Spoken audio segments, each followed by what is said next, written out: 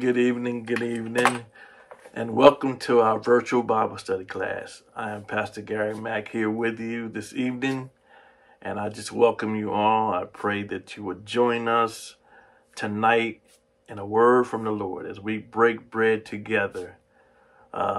We ask and we invite you to join us, please, on Facebook and YouTube. Our Facebook channel, tune into a Shiloh Baptist Church. Just click on it, like and share. Call somebody up, welcome them, tell them there's a word for them tonight. And on our Facebook, it's SBCPRAISECHURch. Once again, I'm Pastor Gary Mack. Honored and privileged to be here with you this evening to share a word of God with you. Our senior pastor is the Reverend Dr. James Allen Duncans. I want to thank him for this opportunity. For now, me to film at home. So if you hear a heater kick on anything, I'm down in my man cave.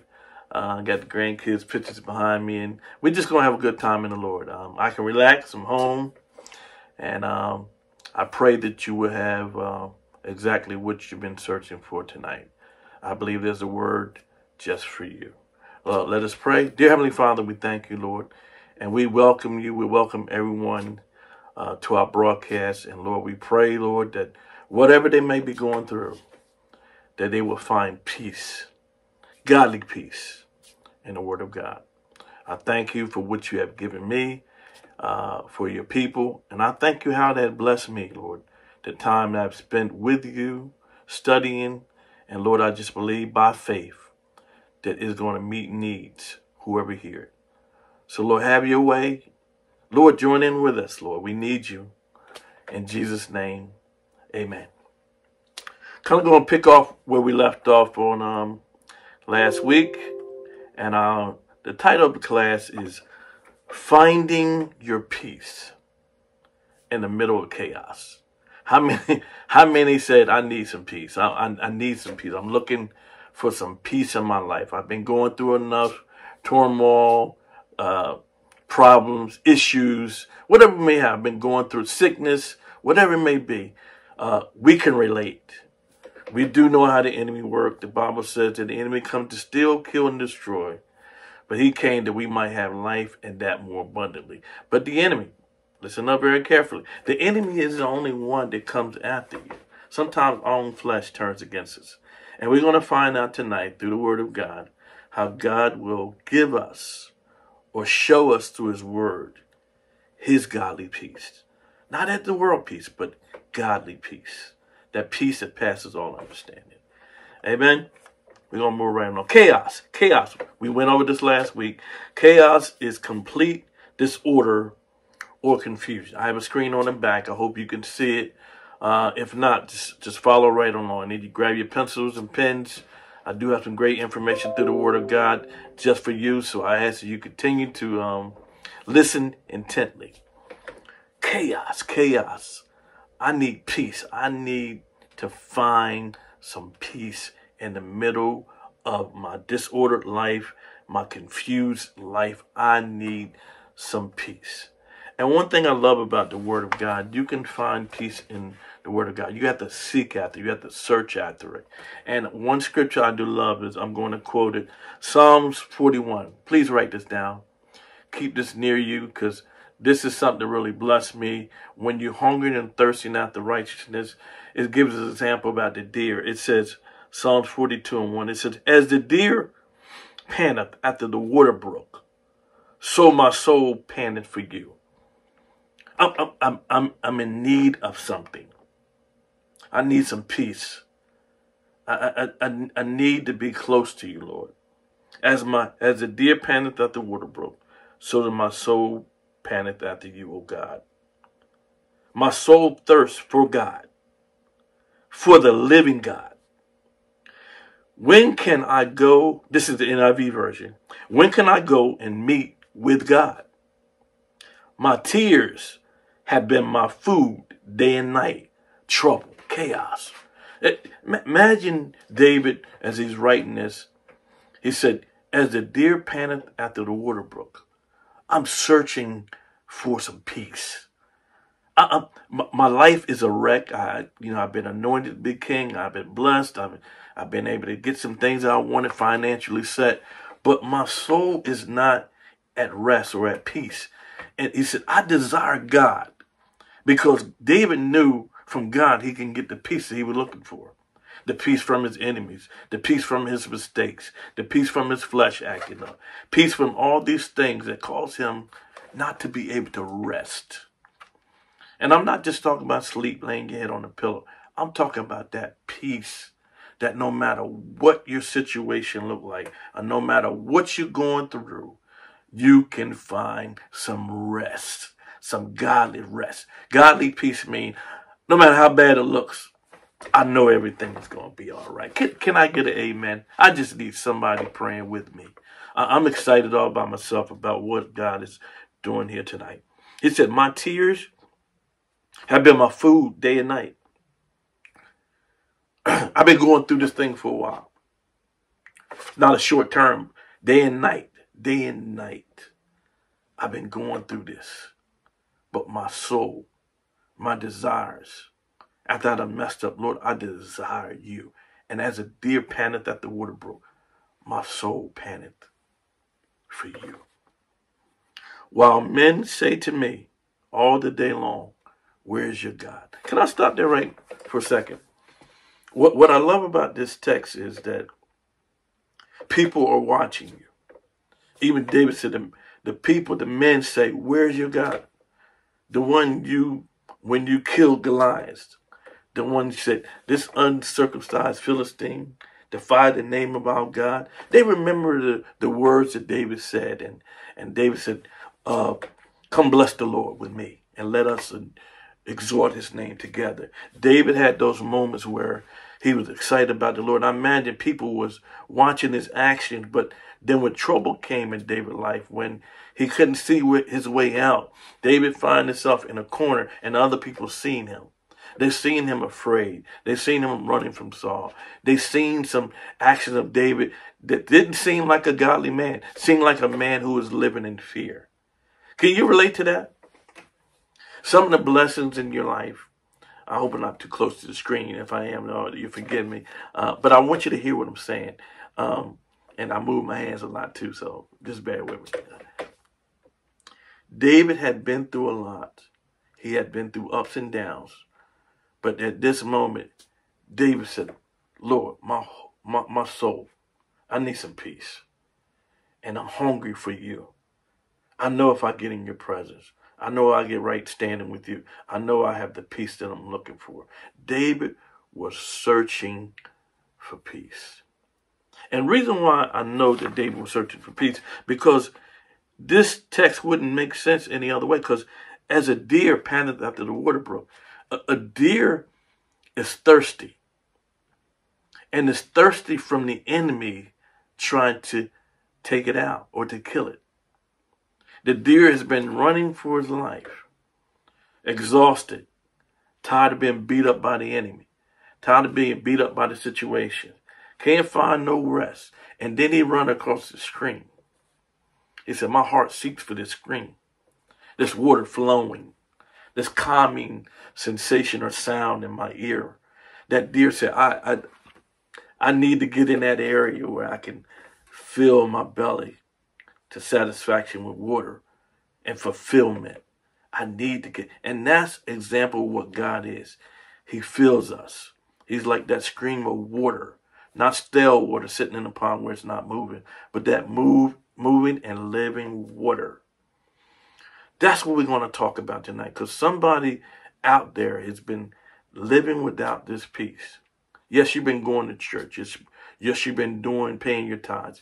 Yes, you've been asking the Lord forgiveness, helping people and having mercy on people and putting up with them. And when you normally wouldn't, you would cut them off.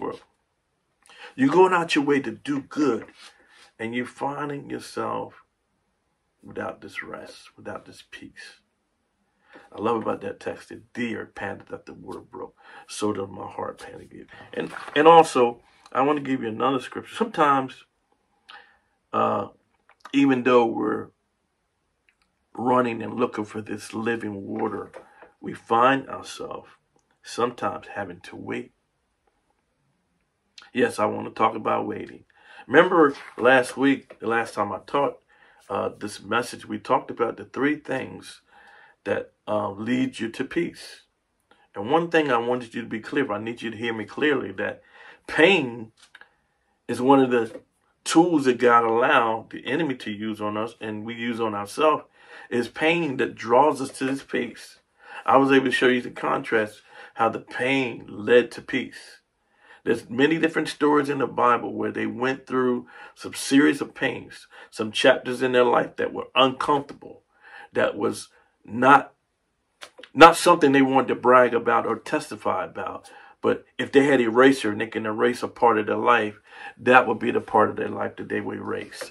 So one thing I love about this text, that it reminds us, even though our heart might be seeking after God, sometimes we got to learn how to wait. I'm going to get to the PowerPoint, but right now I just want to go over some things that when I was studying and the Lord spoke to me, and I just wanted to share with you because it was a blessing to me. That in order to have this peace, you have to seek for it. In order to get this peace that we're looking for, sometimes you got to wait for it. And Psalms 41, same book, Psalms 41, verse 1 and 2. It says, I waited patiently for the Lord, and he turned to me and heard my cry.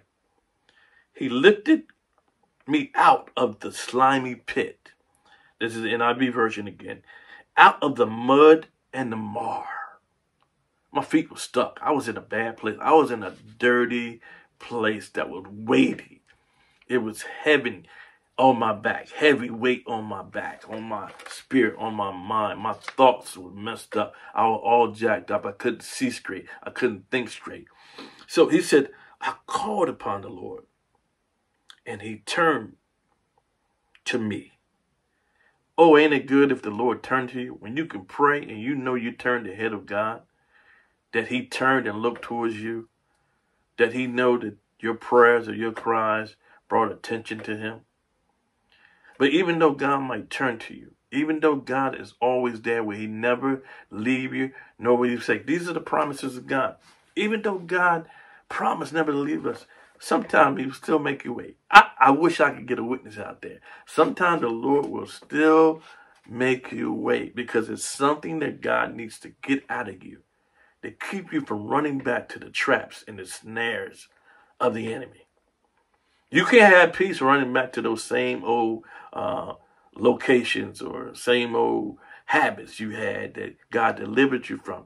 Yes, they're not going to go away. They're always going to try to come back up and creep back up. But as you seek after God, like David said, as a deer seeketh after that water brook, as you seek after God, that safe place, that refreshing place, after you seek after God and you find him again. You ever prayed and you felt God's presence? Good God, I feel it right now. Where you prayed and you know God heard you. That's what it's saying. It said he waited patiently. I waited patiently for the Lord, meaning that I had nowhere else to go. Ain't no need to be waiting on anything else. I waited on the Lord because everybody else and everything else, my money couldn't do it. My spouse couldn't do it. My friends couldn't do it. My job couldn't do it. Church couldn't do it. I need to get in the presence of the Lord. And I'm talking to somebody tonight that you need to get on your knees and you need to wait on the Lord. I ain't talking about stay there until you hear from God, but you stay on your knees, I mean your prayer don't change. Even though your situation don't change, your prayer shouldn't change. He said, I waited on the Lord. I'm moving on. This is something that blessed my soul. I waited patiently on the Lord, and he turned to me, and he heard my cry. He lifted me out of the slime pit and out of the mud and the mire. He set my feet on a rock and gave me a firm place to stand. Somebody say it with me. To stand. Stand through the fiery trial, through the wind and the rain and the storms that are coming your way that you can't even see clearly. Your life is so messed up because you have no peace. It could be in a relationship. I'm talking to somebody here. You done fell in love with somebody. You in love with them, and you're doing everything you can to keep them, and they giving you their backside to kiss. And that's not sitting well with you. And it affects your praise. It affects your worship because you care about them and they don't care about you. Or you've been brokenhearted. Or maybe your finances. Maybe you lost your job. Somebody out there might have a sick child. Or you may be sick yourself. And you've been praying and waiting on this healing and a manifestation from God. You heard scriptures. You heard preaching that excited you. But as soon as the preaching was done, as soon as the church service was over, you find yourself right back in that same rut. I know I'm talking to somebody out there, but you hang on in there. You wait on the Lord and see when he come through. God is faithful to his promises. His promises, yea and amen. But sometimes we got to learn how to wait. What does it mean to wait patiently for God? I know I'm still talking about peace. We're still talking about peace. We're still talking about the peace, okay? Finding your peace in the middle of chaos. This is how you find it. Sometimes you got to wait. Sometimes you got to thirst after it. You got to be hungry for it. You got to desire it. You got to want it. What does it mean to wait patiently for God? What does it mean to wait upon the Lord? In the scripture, the word wait means to hope, to anticipate, and to trust. Can I say that again? It means to wait with hope. Hope meaning that what I'm desiring is not empty. I know it's coming. I know my fulfillment is coming. I know the blessing. I know this situation is going to turn around. I have hope in God, not in man, not even in my flesh, but my hope is in God. When we lose a loved one that we know serve God and serve God the best of their ability, and they were sure enough saved, sanctified, and filled with the Holy Ghost. When we cry, there's nothing wrong with crying. I'm not an advocate against crying. If you love somebody, you care about them, yes, we weep for them because they're dear to our heart. They mean something to us. But if they're saved and they know the Lord, we shouldn't be crying as if we have no hope, that we don't know that victory has already been won, that Jesus Christ died on the cross for our sins, your sins and mine, and death couldn't contain him to the grave, that he got up on the third day. You talking about peace? That's the peace of God, knowing that my loved one is going to be with the Lord. When he said he went to prepare a place, that place is for them now, and I'm coming soon. The key is, are you ready? Are you ready when your time comes? That's another message for another day. It really is. It means hope, anticipation, and the trust. To hope and trust in the Lord requires faith. It also requires patience, humility, meekness, long-suffering. These are all the gifts that we should, as believers, should be possessing in our behavior, in our character, how we carry ourselves. Now, I'm not saying you won't make no mistakes. I'm not saying that you won't mess up from time to time. But we have a Savior. We have a relationship with him. We accepted Jesus Christ, the Son of God, who died for our sins. God said, you believe on him, I got you covered. You believe on my Son, I got you back. No matter what you're going through, repent. You belong to me. You didn't choose me, according to St. John 15:16. You didn't choose me. He said, but I chose you. I picked you. I hand selected you. That's something to be thankful for. That ought to give you peace when you feel like giving up.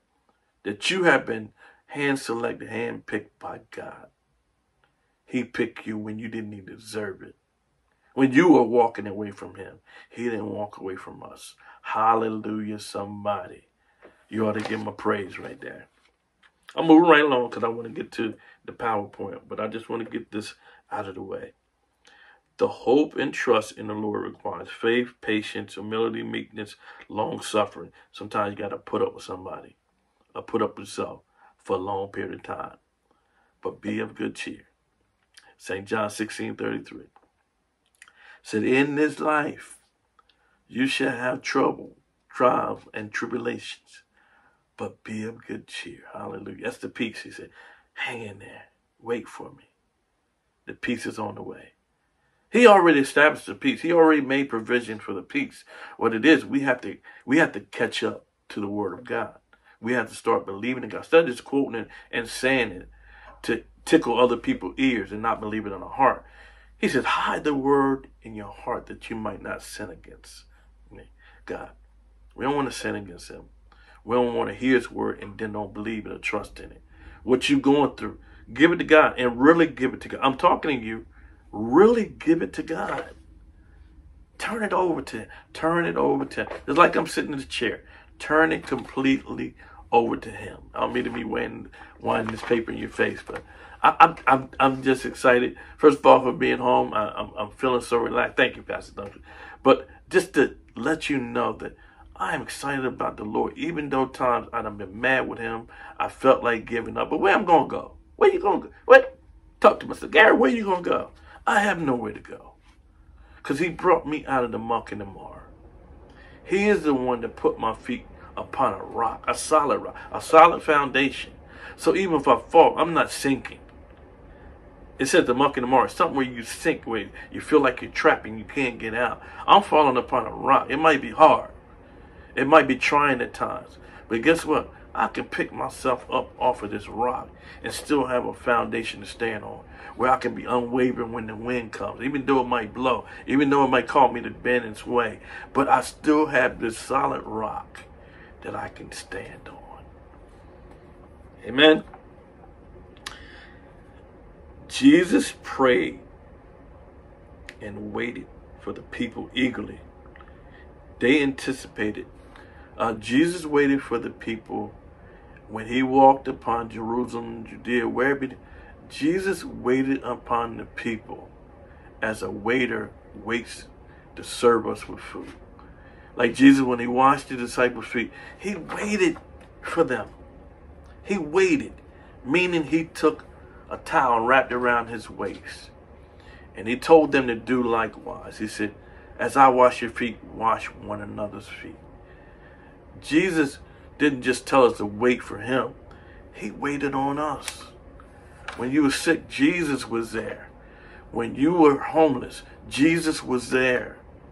When you felt like all things have turned against you, that you lost so much, Jesus was still there, waiting for you to call upon him, waiting for you to seek after this peace. He was waiting for you. He served us. He served us with his word. He served us through the shedding of his blood. His work was not in vain. His death was not in vain. That was him waiting on us. And we can't wait a few minutes to the Lord turn us around. But we have to do it by faith.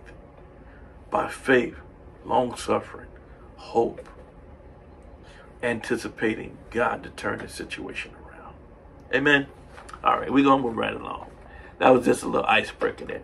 Now we're going to get into the lesson. We talked about chaos, meaning complete disorder and confusion. Finding peace in the middle of the chaos. Here's some similar words for chaos. Disorder, disarray, disorganized, confused, mayhem. These are all the things we go through in life, the challenging parts of our life that we don't like. But once again, you can find peace in the middle of this. Madness, havoc, turmoil. Those are some of the things. Here's the foundation scripture here. That's what I want to get to. This is the foundation scripture of this lesson tonight. It says, pray and believe. Philippians 4, 6, and 7.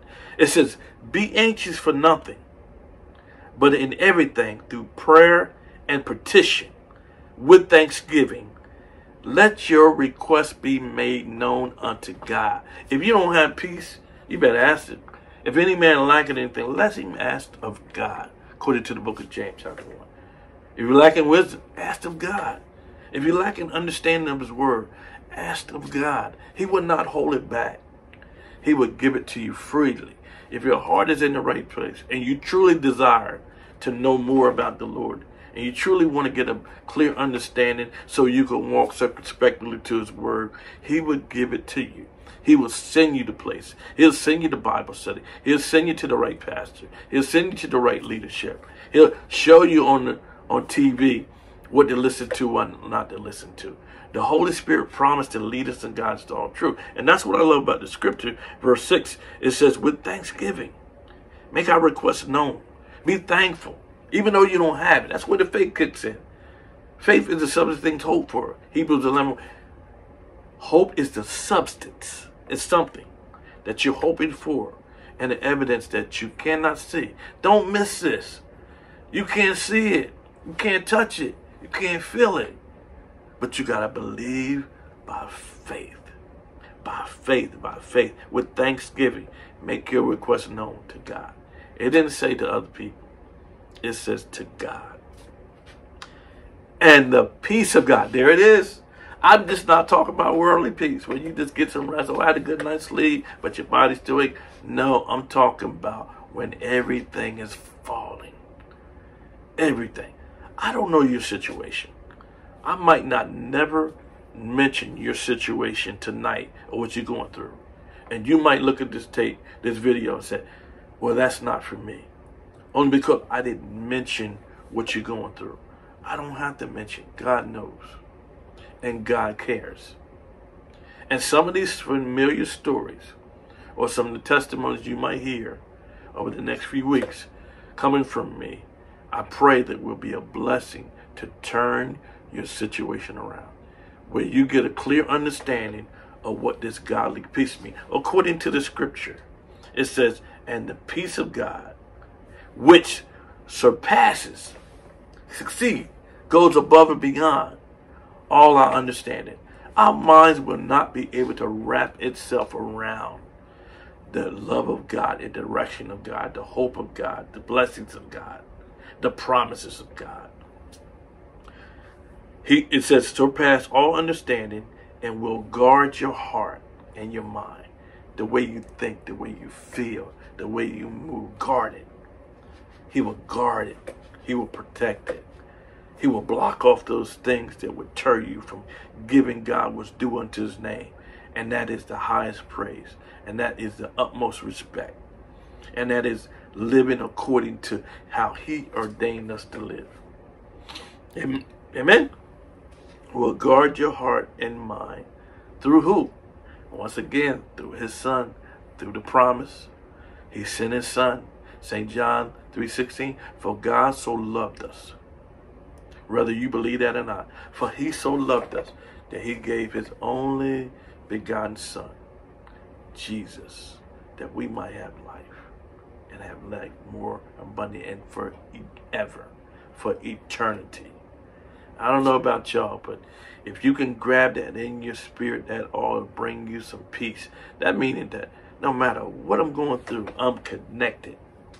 I'm connected to him. I'm connected to God. Hallelujah, hallelujah. Praise the Lord. Thank you, Jesus. I can shout right there. According to the Bible, the peace of God, which transcends all understanding, and the harmony and the calmness of the body, the mind, and the spirit, trusting in the power of God, the power and the grace, the power. I mean, there's nothing God can't do. There's nothing God can't fix. The question is, will he? Whether he do it, whether he answer your question or not. It doesn't mean he's not God. He's still God. He's still faithful. He's still eternal and everlasting, almighty, all-powerful, all-knowing, omnipresent, omnipotent. He's still all these things. Whether he answer your prayers, when you feel whether he answer your prayers or not, remember, he is still God. He is the author and the finisher of our faith. You still going to have to stand before him one day. Once it's all over, at the judgment seat, once we stand before the Lord, we're going to have to give account for every idle word. That's the word of God. That can be scary for most, because it is for me. Because I think about all the things I thought and did, and when I knew better. But God's grace and the power of his love. The power of his love is, you can't explain it with words. This is not words that can fit or satisfy our spirit enough to be able to truly define the length of his love towards us. I don't know about y'all, but that's another thing to be thankful for, the godly peace. What is peace of God, and how can I experience it? Most of Paul's letters, we know Paul is the author of this book. Paul's letters begin with the word grace and peace to you from God, our Father, Lord, and Savior. We went over that last week. Peace is a state of tranquility and quietness of the spirit that transcends circumstances. Amen? It's that peace, it's that quietness, it's that calmness, that everything is falling around me, but I got that peace. That's the peace of God, that you still hear the quietness and the voice of God in the midst of a clouded and perverted world. We know about the thing. We know about the wars, the Israel and the Russia and Ukraine, and Hamas and all this deadly violence that's going on. But we have violence in our backyard. We have the crime, the black on black crime. We have young robbing and old robbing and young. We have so much turmoil and chaos that's going on. And yes, God say, I'll give you peace in the middle of all that. The political wars, the racism, you name it, God said, I have the power and authority to give you peace in that, if you're willing to wait, if you're willing to seek and to search for it. Remember, you might have to search for it. You might got to fight for this thing. God already done it, but God needs to see your heart. How far are you willing to go? Are you willing to get up to go to prayer meeting? Are you willing to get up and go to Bible study after you don't went to church on Sunday? Or is that too much? Has God done anything for you? Have you called anybody? Have you invited anybody to church? You say, well, I don't want to invite them this Sunday because I don't know. Just because you ain't a part of the service. Invite somebody out to church. Matter of fact, I'm opening the invitation right now. Anybody here, pass the word. Invite somebody to church and believe by faith that a word is going to be designed just for them to set the captives free. And watch how God bless you and bless them. The peace of God. Not as the world. 1 Thessalonians chapter 5, verse 23. It states, please write these scriptures down, please. They will bless you. Now may God of peace himself sanctify you completely. Sanctify, set you apart completely. Not halfway. No. We want to be sanctified completely. We want to be set apart for the use and the work of God. If I could stop there right there for a moment, that you could be without peace because you haven't lined up with what God has been asking you to do. People have been coming to you saying that, encouraging you. They see your hospitality. They see how you carry yourself. They see the gift that God had given you. And everybody can see it but you. You said, I'm waiting for the Lord. The Lord is speaking every day. If you don't do nothing but one little thing of kindness, act of kindness, or help somebody, or bring somebody to church, or tell somebody about Jesus, or feed somebody who's hungry, or somebody might be need of money, and you say, well, I don't have money. Peter said, silver and gold I have none. You can do that, but such as I do have. I have the word of God in me. I give it unto you. And that would be enough to be able to bless somebody, as long as you're doing it with the right spirit and the right motive. You ain't trying to shine and be standing out there and say, look at me praying and touching and laying hands on everybody when your heart is so far from God. No, I'm talking about when you just want to do something because God has been good to you. This is what set me apart completely. And may your whole spirit and soul and body be kept blameless at the coming of our Lord and Savior Jesus Christ. He's coming. He's coming back. He's coming back. And we need to be ready. We need to be have this peace of God so we don't get distracted from the weight of the world. We need to not get distracted, just like this phone call just tried to come in. We can't get distracted from the word of God. We have to be tuned. We have to be lined up. We have to be standing in unity and firm with God, knowing that if we trust in him, that everything is going to be all right. Can we get an amen? Praise the Lord. Praise the Lord. We're going to move right along. 1 Thessalonians, just read it. The primary aim of 1 Thessalonians is to encourage Jesus believers to continue to progress in their faith. And Paul addressed some particular concerns to this effect. He talked about sexual morality. He talked about community relationships and the return of Jesus. He talked about these issues that they were wrestling with in their area, what was going on in their region. And Paul was, during his first journey, second missionary journey, Paul was always addressing some areas to get people out of that chaos. Some were fighting amongst each other. Some had some outward influence. Some had some idols that they were worshiping, and they had their special belief that they believed in, their traditions. And Paul was preaching to set them free from all this chaos that was clouding up their spirit, that they couldn't hear from God clearly. And that's our job, is to those that are hurting. If we've been called to minister or any type of hospitality, any type of service to others, and we've been gifted that, that's our job, to make sure we bring clarity and honesty. And also, we need to be up on our current events. We can't be talking about something that people are not seeing out there in the world. If they're seeing this stuff going on, we acting like it doesn't exist. God didn't tell us to be ignorant. He told us to be vigilant. He told us to be prepared. He told us to always have to be ready to give an answer, those who ask you. And we should be defenders of the gospel, even though the gospel don't need to be defended. We need to be able to represent the gospel, living in a chaotic situation, living in a chaotic world, being able to speak to these situations, the sexual immorality, the communication, community relationship, the communication in the community was turmoil, fighting and warring against one another. And he also had to remind them that Jesus was going to return. Amen. Galatians chapter 6, verse 16. And as for all who walk, Galatians 6:16. And as for all who walk by the rules, peace and mercy be upon them and upon Israel of God.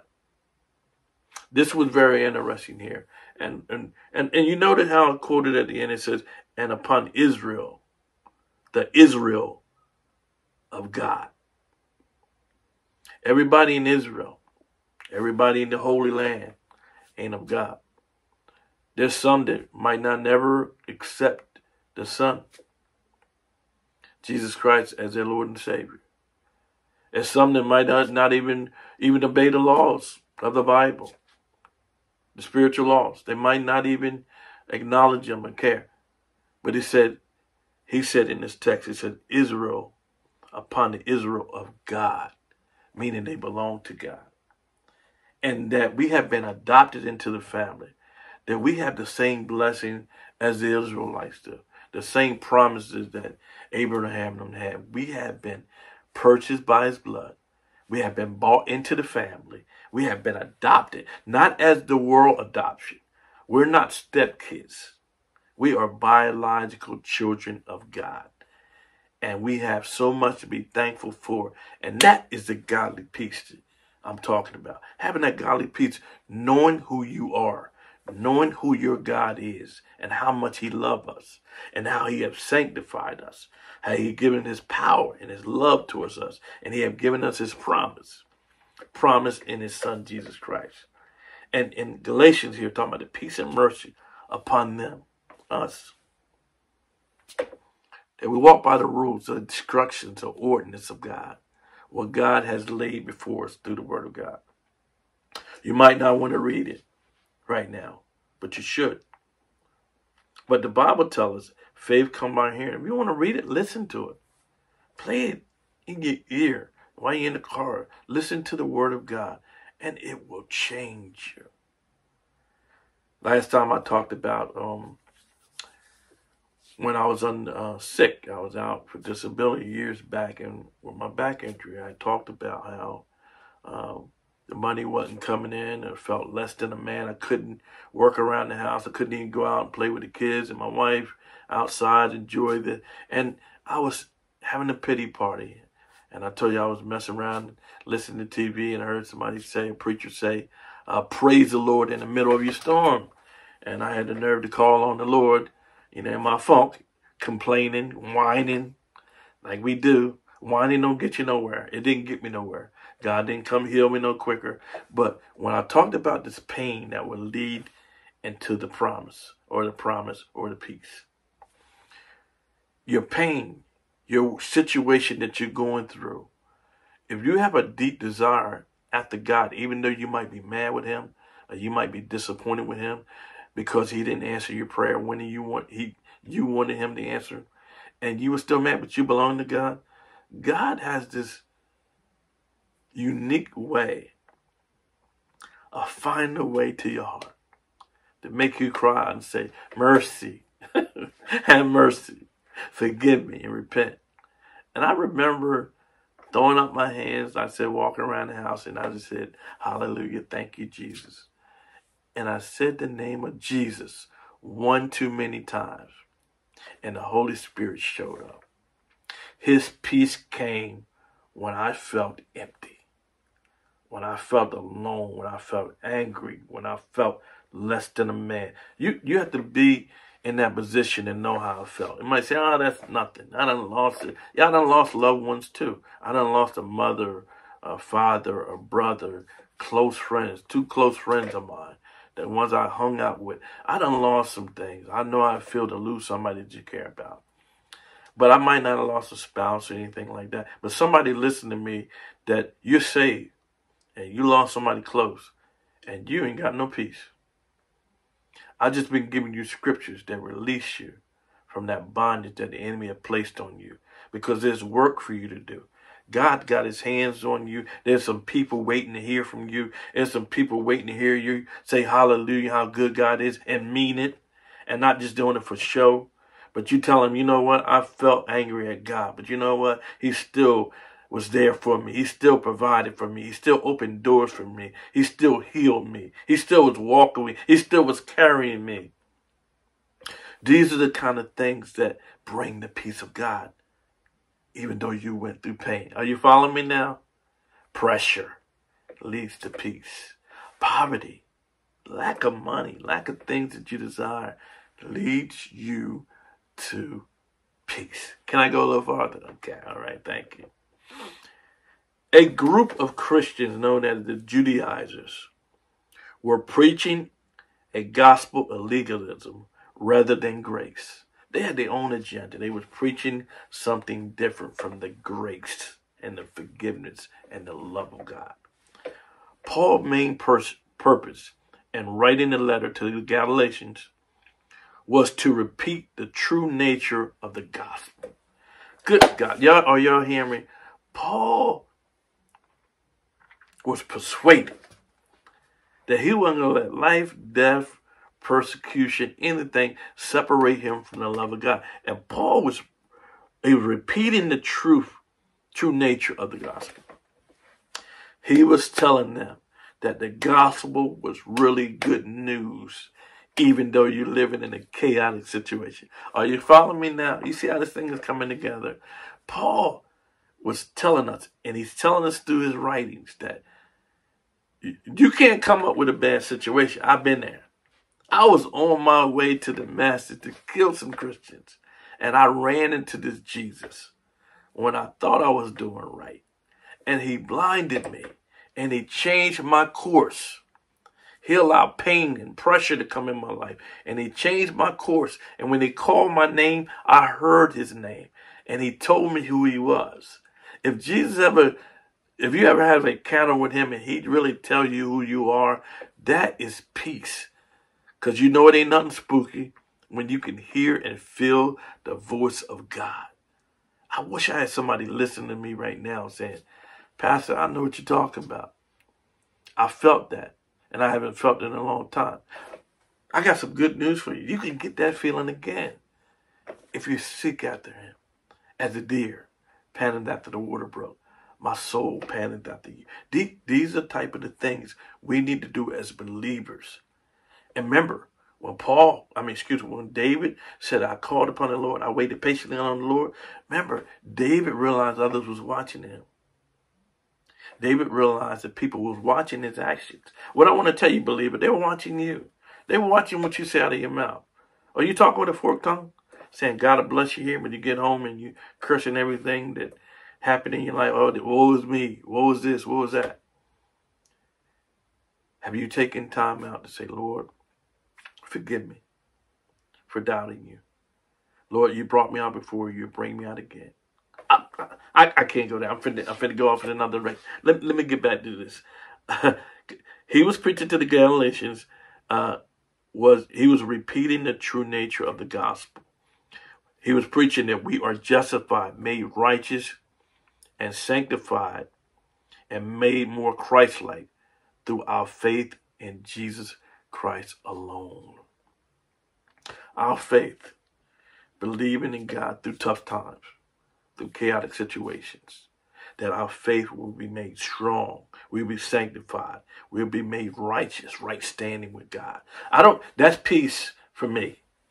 If I know God looks at me as somebody in right standing with him, and he sanctified me, and I accept his blessings, and now I'm walking in them, that's a peace.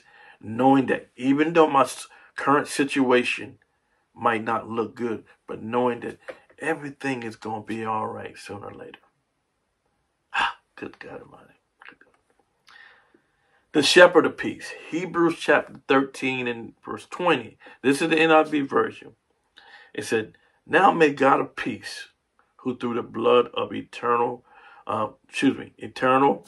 covenant, brought back from the dead our Lord Jesus, the good shepherd of the sheep. Now, I know people joke about it, that sheep is a dumb animal, or animal that need to be led. And that's who we are. We somebody who need to be led. Because think about it. I've been brought up in a good home. My father was a pastor. My mother loved the Lord. They took us to church. They did the best they could raising us, through poverty and tough times. But they still kept food on our table. I didn't realize at a young age what I was going through or what status we were living in. I ate. I had clothes on my back. I can't sit here and say, woe is me. I had a good meal. I had a hot meal. I had a place to sleep. Clothes was clean. Went to school. Got beaten. Yes, I did. I'm going to tell when I did wrong. Got disciplined in love. Because I remember my mom, a time me and my brother had got in trouble. And when one get in trouble, like we both get in trouble because we go to pointing at each other. He did it. And Mom said, I know how to solve that. And she'll take care of both of us. So she said, if one of y'all lying, I'm going to get one of y'all. But one thing I loved about, I didn't love it then, but I can appreciate now that my mom, when she disciplined us, she told us what she disciplined us for.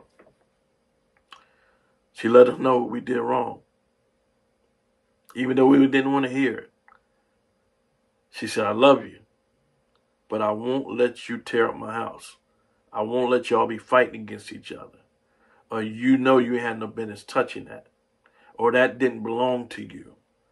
This is some of the things, parents, grandparents, it ain't too late. We need to start telling our children, our grandchildren. We need to start correcting them and letting them know the truth. And then the consequence. The thing that Paul was expressing through his writings was letting people know the love of God. Let them know that we're sanctified, we trust in him, that we can be set apart and made righteous. But he also had to correct some of the wrongdoings. Like I said, Paul said, you can't tell me what God can't forgive you for. I was killing Christians on the way to Damascus. And I met him, and he changed my life. He allowed me to go through 3 days of blindness, separation from him. Sent me a man named Ananias, called on Ananias. And when Ananias showed up, laid hands on me. And I was determined after that the one that brought peace in the midst of my chaos, I want to serve him to the day I die. And that's what we need to do as believers, get hungry and thirsty after God. Think about what he done for you. Don't think about what you're currently going through right now. Think about where God brought you, where he delivered you from, and then where he's taking you to. Remember, you can do all things through Christ who strengthens you. The good shepherd. We're talking here, back to the text. Hebrews 13. It says, he was brought back from the dead, our Lord Jesus, the great shepherd of the sheep. Psalm 23, the Lord is my shepherd, that I don't have to want for nothing.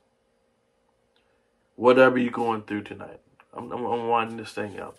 I'm excited about where we're going to go. We're going to cover some things on our next class.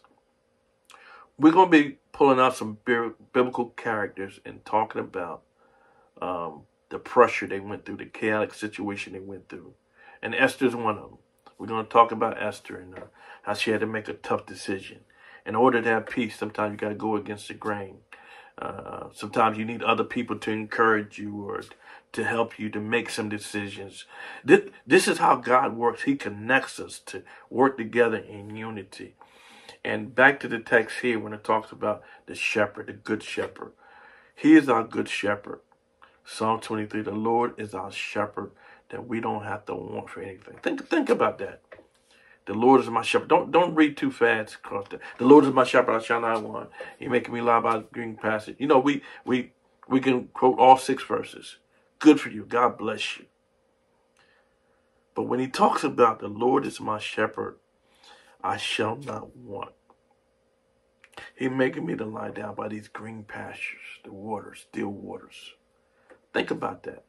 He brings peace to the sheep because he's there. We're safe around him. And I'll close with this tonight. Jesus Christ paid the price for us by the shedding of his blood.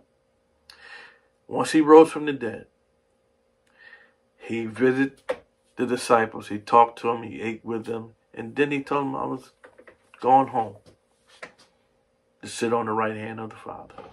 But he promised not to leave us alone. He promised us a comforter, which is God in the Spirit living on the inside of us, that we don't have to be alone.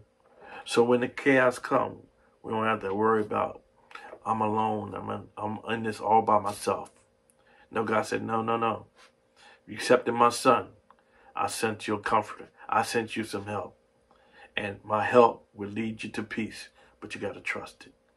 And my closing tonight, and the title of this class is Finding Your Peace in the Middle of Chaos. You can find that very peace. If you're not saved, give me your heart to Jesus.